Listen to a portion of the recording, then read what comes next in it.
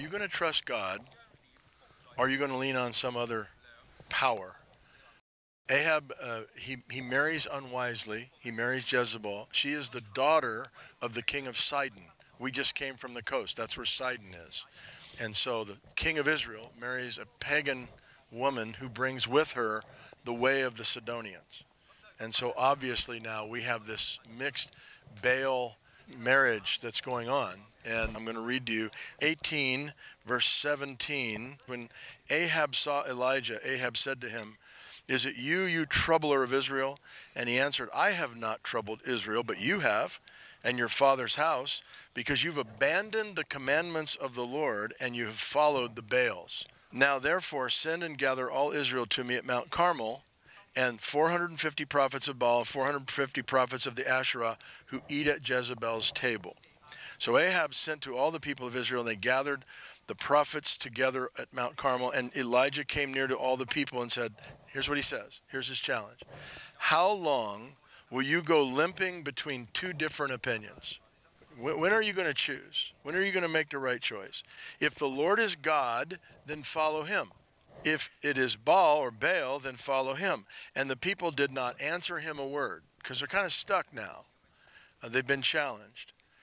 Then Elijah said to the people, "I, even I only, am left of a prophet of the Lord," which is not really true, but that's how he was feeling at the moment. "But Baal's prophets are 450 men. Let 2 bulls be given to us. Let them choose 1 bull for themselves, cut it in pieces, lay it on the wood, put no fire to it, and I will prepare the other bull, lay it on the wood, and put no fire to it. You call upon the name of your God, I will call upon the name of the Lord, and the God who answers by fire, he is God." And all the people answered, "It is well spoken." They said, "Okay, we like this plan." Then Elijah said to the prophets of Baal, "Choose for yourselves 1 bull, prepare it first, for you are many. Call upon the name of your God, put no fire to it." And they took the bull, they were given to them, they prepared it, called upon the name of Baal from morning till noon. "Oh, Baal, answer us." So up here, you could probably hear them. I mean, that 450 people crying out.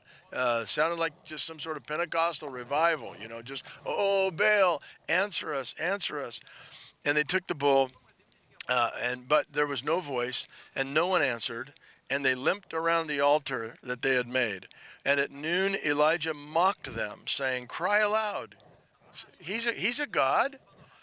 Either he is musing, or he is relieving himself, or he's on a journey, or maybe he's asleep, and he must be awakened. Yell louder. You guys aren't yelling loud enough. And they cried aloud, cut themselves. So if you really want to get the attention of the gods, you cut yourself. So now they're a bloody mess, and they're screaming, and they cut themselves with swords, and blood gushes out of them. And at midday they raved on until the time of the offering of the oblation, but there was no voice, no one answered, no one paid attention. And then Elijah said to the people, "Okay, come here, come near to me." And all the people came near to him, and he repaired the altar of the Lord that had been thrown down. Elijah took 12 stones, according to the number of the tribes of the sons of Jacob, to whom the word of the Lord came, saying, "Israel shall be your name." And with the stones he built an altar in the name of the Lord, and he made a trench around the altar, as great as would contain 2 seahs of seed. And he put I don't know how much that is, and put the wood in order, and cut the bull in pieces, and laid it on the wood. And he said, "Fill 4 jars with water, and pour it on the burnt offering and on the wood." And he said, "Do it a second time." They did it a second time. "Do it a third time." They did it a third time. And the water ran around the altar and filled the trench. He didn't scream, didn't yell. He just says, "O Lord, God of Abraham, let it be known this day that you are God in Israel, and that I am your servant, and I have done all these things at your word. Answer me, O Lord, answer me, that this people may know that you, O Lord, are God, and that you have turned their hearts back." The fire of the Lord fell and consumed the burnt offering and the wood and the stones and the dust, and licked up the water that was in the trench. And when all the people saw it, they fell on their faces and said, "The Lord, he is God. Yahweh, he is God." And Elijah said to them, "Seize the prophets of Baal, let not one of them escape." And they seized them, and Elijah brought them down to the brook Kishon. And we'll see the Kishon brook when we go down from here. And they slaughtered them there. Now, that's how the story goes. It's a high moment. for Elijah, he's calling the people back to the one true God. Make a decision. Are you going to choose the one true God, or are you going to worship these Baal gods? Because they worshiped the Baal gods because they needed rain.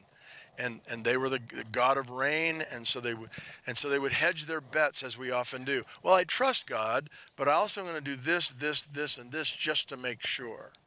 And then, sad story about Elijah is, after this, he comes down, there's rain that comes upon, and it says, and the hand of the Lord was on Elijah, and he gathered up his garment, and he ran before Ahab to the entrance of Jezreel.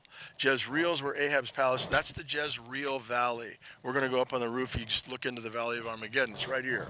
But he runs down to Jezreel, and it says he actually outran Ahab, who was in a chariot, and Elijah beat him by foot. Now, if you look around here, I don't think it's hard to understand why it'd be easier to get down by foot than it would by chariot.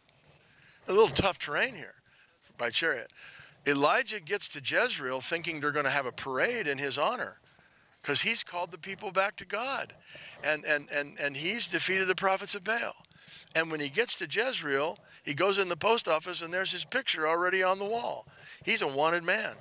Jezebel now wants his head because he has killed her prophets. And so in despair, just think about that. He's defeated 850 prophets up here in the mountain, but one woman he can't take on. So he runs from her, and he runs way, way south down in Israel. And he goes into a cave, if you remember the story. And he goes into a cave, and there the Lord meets him, not in an earthquake, and not in a rushing wind, but in a still small voice. Remember that? And the message of that story is, after a great victory, oftentimes you come through a great valley in your life. But when he goes into that cave, never forget, no matter where you are, God got there ahead of you. And so God was already there ahead of Elijah. And I don't know if this is true, but that's about the end of Elijah's ministry. He passes the mantle to Elisha. But his big moment was up here, somewhere right around here on the Horn of Mount Carmel. And this is, again, the place where God says to us again through the Word. He's constantly saying to us, who do you trust?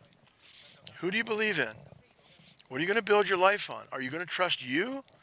If you don't trust God, where else are you going to turn? And the history of Israel was always, looking around and saying, maybe we'll trust the Egyptians. Maybe we'll trust the Assyrians. Maybe we'll ally ourselves with the prophets of Baal. Maybe there's someone else, because they were always outnumbered. They're still outnumbered today. And so the question is, who do you trust?